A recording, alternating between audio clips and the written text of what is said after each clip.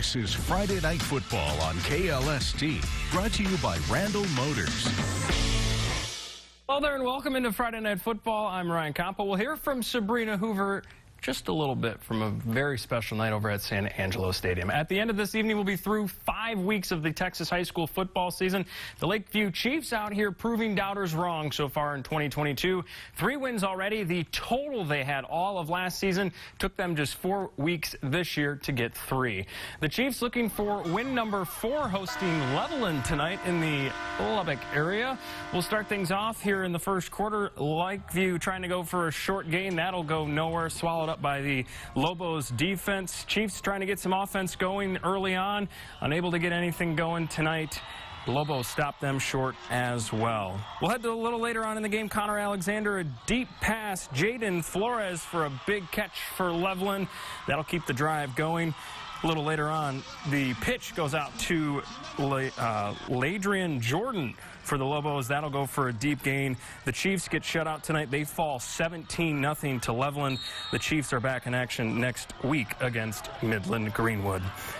A 2A, 3A crossover tonight. Cristobal traveling to Brady this evening. We start things off in the first quarter. First drive for the Cougs. Catcher Joyner in from a few yards out. That's the first score of the game, 7-0 Cristobal. A little later on, a big play here by the Bulldogs. J.D. Ibarra finds a hole, gets through the line, and he's off to the races. Ibarra with a big gainer here for Brady. Just getting pushed outside before the goal line. However, Hayden Barnett, the quarterback, takes it himself. This will be tied up at 7 apiece.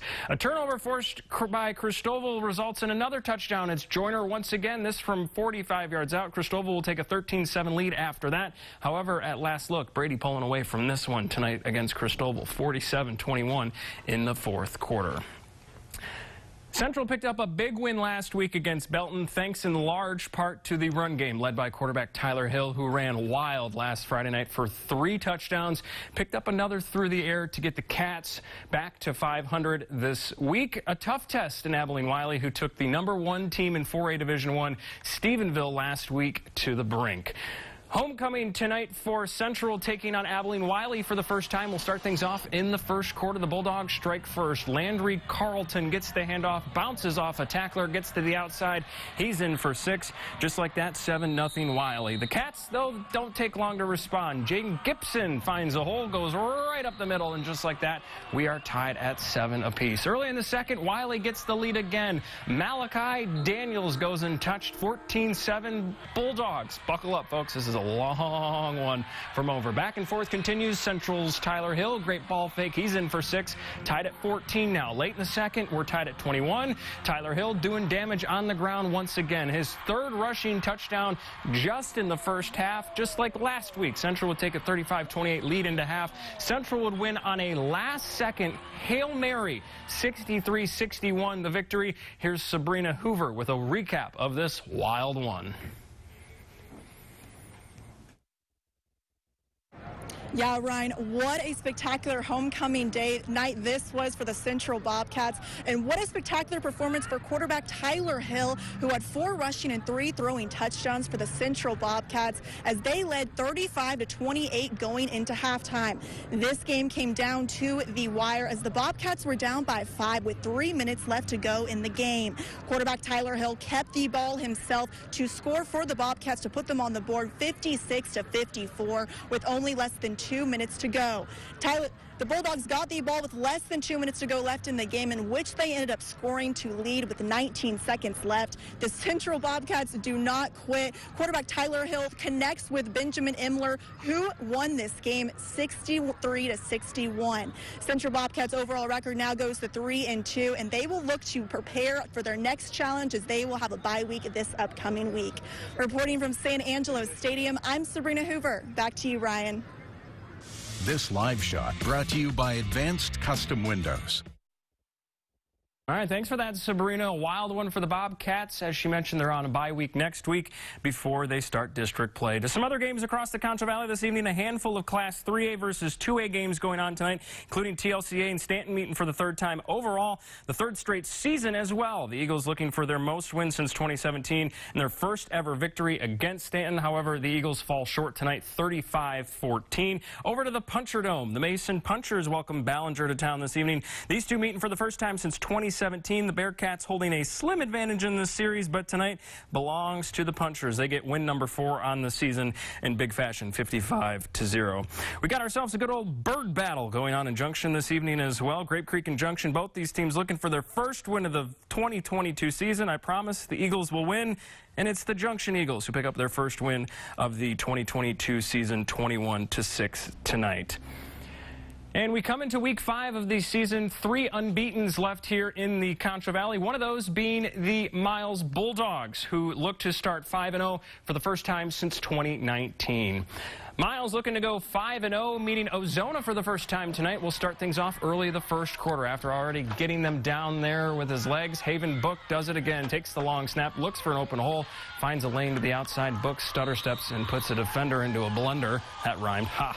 Would take the lead 7-6 after that. After forcing a turnover, Haven takes the snap, pumps left, tosses it right. Carson Ellison lets him do the rest. That's what we like to call get mossed for their defender, and he would score. That'll even up the game at that point. Miles up 14-6. Later on in the second quarter, Bulldogs get it done on the ground as well. Haven hands it off to Devin Medina. He runs it in untouched. The Bulldogs would cut the Lions' lead to 1 with 2 minutes left to go in that. However, it's Ozona who stuns Miles tonight, 41-26 in that one.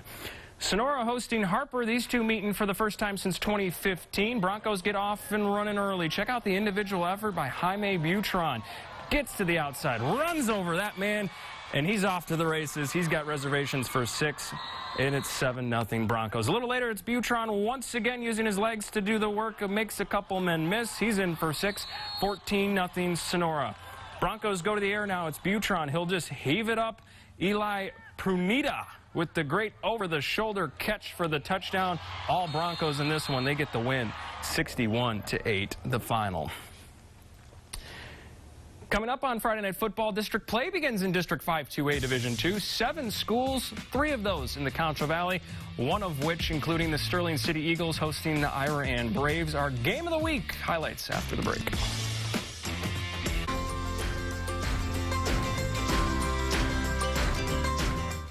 It's your last chance to shop our once-a-year Labor Day sale with huge savings on everything. Like this reclining sofa and love seat for just $17.76. Plus, for a limited time, get the recliner for free. Yes, all 3 pieces for just $17.76. Best of all, it's handcrafted right here in Texas. Finally, take up to 60 months interest-free financing. Home Zone, Texas-born, family-owned. Fat Cats Gaming is your friendly local game store with a great selection of card, board, and tabletop games for your entertainment. Fat Cats Gaming is about community and strives to make you feel welcome the moment you step into our doors. Each week, we hold events that provide an experience for all generations of gamers. We have plenty of space and even offer reserved space for private events or parties. And don't play on an empty stomach. Grab a bite at the Spittin' Kitten. Visit Fat Cats Gaming today, a community with fun for everyone. That's a pretty tight spot. Watch this. Your Buick parks itself. That's so you. Of course you know where we're going. That's so you. Kind of got a 6th sense. And a head-up display. They're here. You brought all these players in your Buick? Yeah. So you. It is. At the heart of every Buick SUV is you. Pay no interest on Buick SUV models. Buick, ranked #1 brand in the industry for new vehicle quality. Visit Mitchell Buick GMC in San Angelo. We're the Sterling City Cheerleaders, and you're watching Friday Night Football on KLST.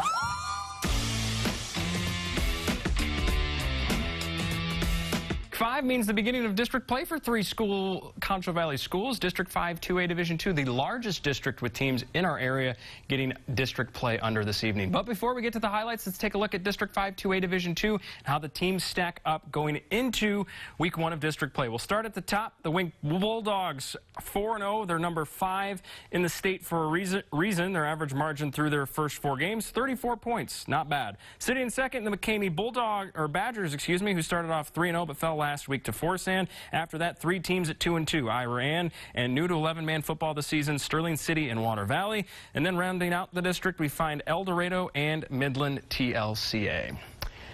It's well known the big talk throughout the preseason in the Concho Valley was Water Valley and Sterling City, who are making the jump from powerhouses in 6-man to 11-man. However, after the first 4 weeks of play, both handling their own against their opponents. Our KLST game of the week, Sterling City hosting their first 11-man district game for the first time since 2007. Our Sabrina Hoover has a preview.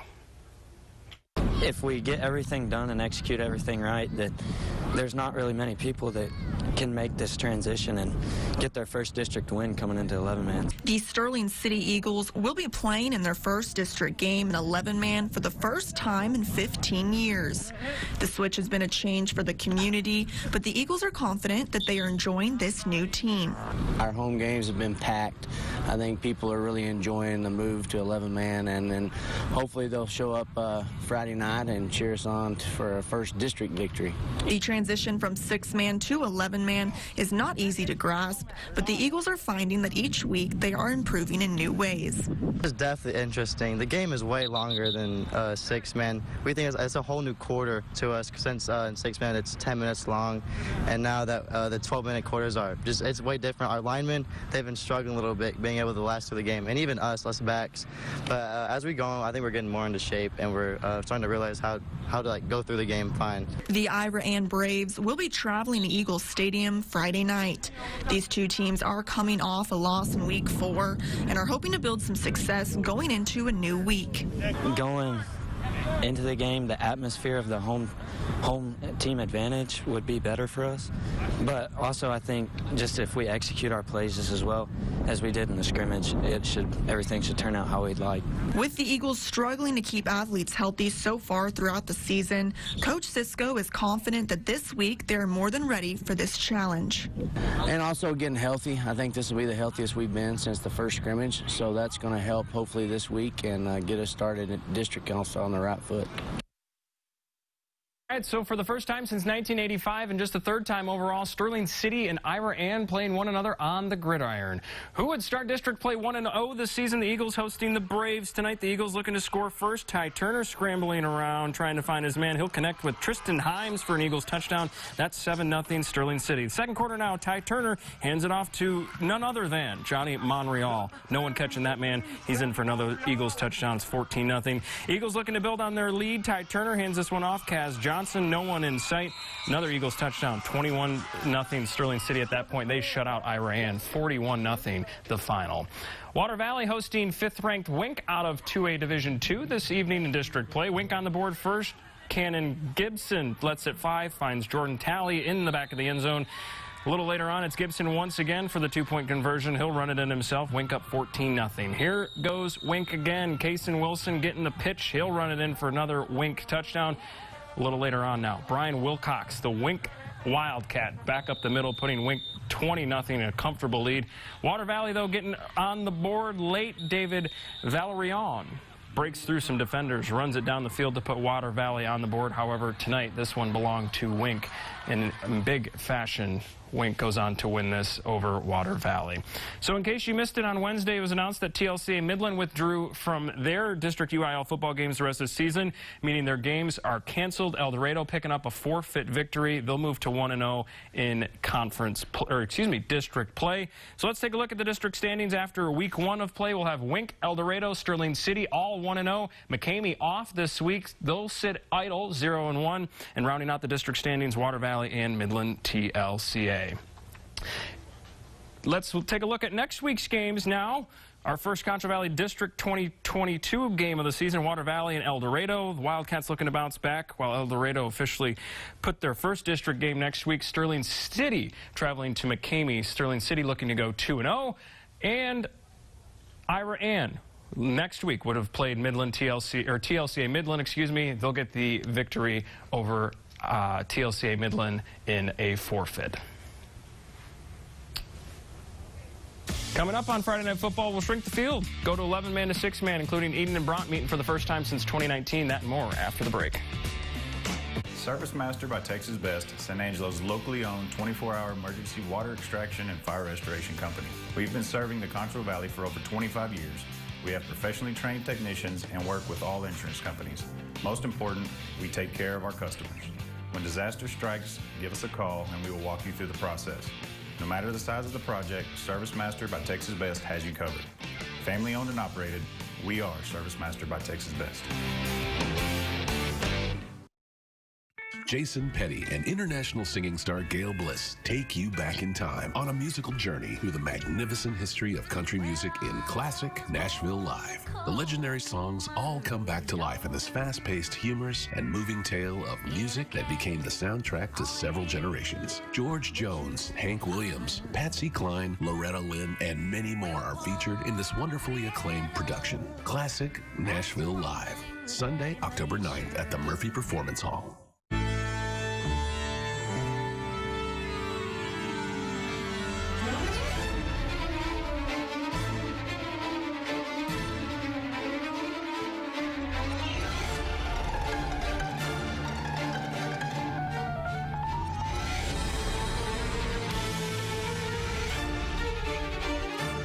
Ready for any landscape challenge.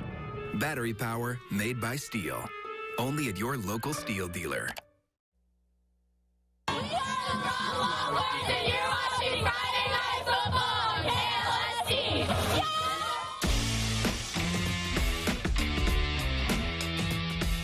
And Bront began playing way back in 1934, and tonight they're meeting for the 41st time on the gridiron. First time, though, since 2019. Eden won that matchup back in 2019. Who will come out victorious tonight? Bulldogs taking on the Bront Longhorns early in the first. Joel Pena under center takes a snap, tosses it to his running back, makes a couple-man miss, picks up a block, and he's into the end zone. 7-0 Longhorns early on. Let's go to the second. Jet Jackson, what a name there. Takes the handoff, puts on the Jets there.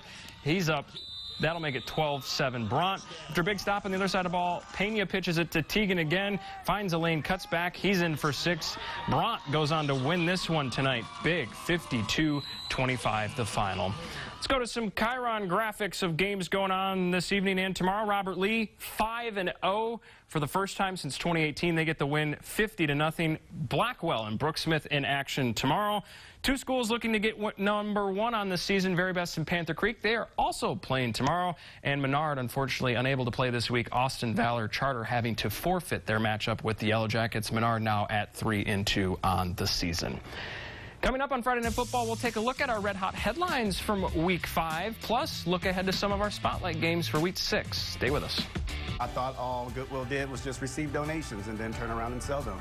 But honestly, it wasn't until I became the career specialist here at Goodwill West Texas that I learned about all of the things that the Career Center does. You know, Goodwill's mission is to provide employment for people with barriers. Goodwill helps a lot of people out, and they helped me out finding a job. Knowing that it is 100% possible to overcome those barriers just gives me the utmost confidence to let other people know they can do it too. Melt your stress away at Mansion Nails and Spa. Treat yourself to a wide variety of beauty and spa treatments, including manicures, pedicures, waxing, facials, massages, microblading, eyelash extensions and eyebrow tinting, and even manis and petties for your little princess, all while enjoying your favorite complimentary beverage. We always use high-quality, well-sanitized products to ensure a perfect spa experience for you. We also offer a 10% discount for military and students. So come to Mansion Nails and Spa, 5770 Sherwood Way, Suite 300. You're watching Friday Night Football on KLST.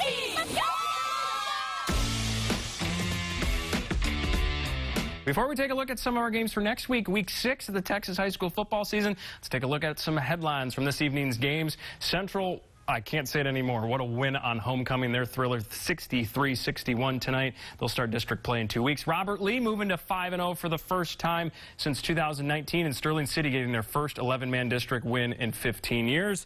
Week 6 next week, only 10 games in the Concho Valley on top of Water Valley and El Dorado. We'll have these games for you as well. Mason and Wall, that's a good one out of 3A. Lakeview traveling or back at home against Midland Greenwood. Lakey and Erin County, the Hornets back in action next week, and the Cook County rivalry. Bront, Robert Lee, 107th edition of the Coke County rivalry. That'll do it for us on KLST's Friday Night Football. In case you missed anything, head over to our website, ConchoValleyHomepage.com. Have a good night.